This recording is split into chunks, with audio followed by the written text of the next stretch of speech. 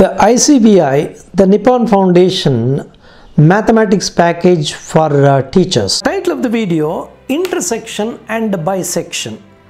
So let us take a line A. Now let us take line B, which is going through the line A. Now these two lines are called as intersecting lines because one line is going through the other line. Now the point at which the lines are meeting is called as the point of intersection. Point of intersection. Now the one thing that should be noticed, these two lines are going through each other, but at the point of intersection, the one side of the line is different from the other side of the line.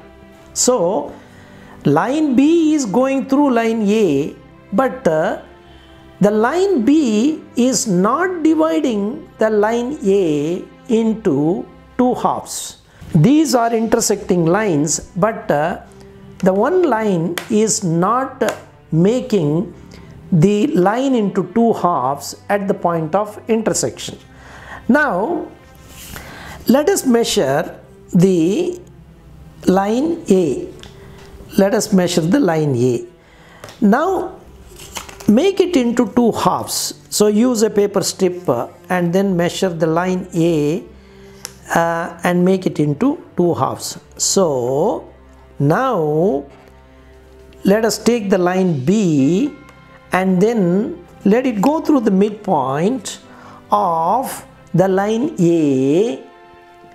Now you can notice that the line A is divided into two equal halves by the line B.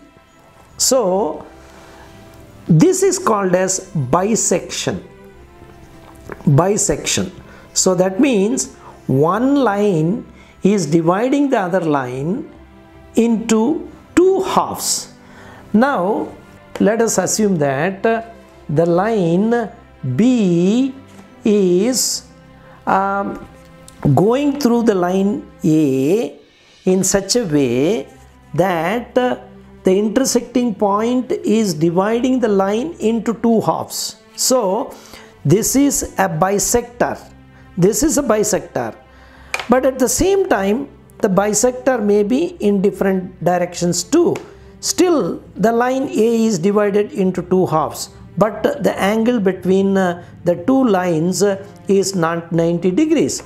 Now, in the second instance, let us measure the angle between the two lines,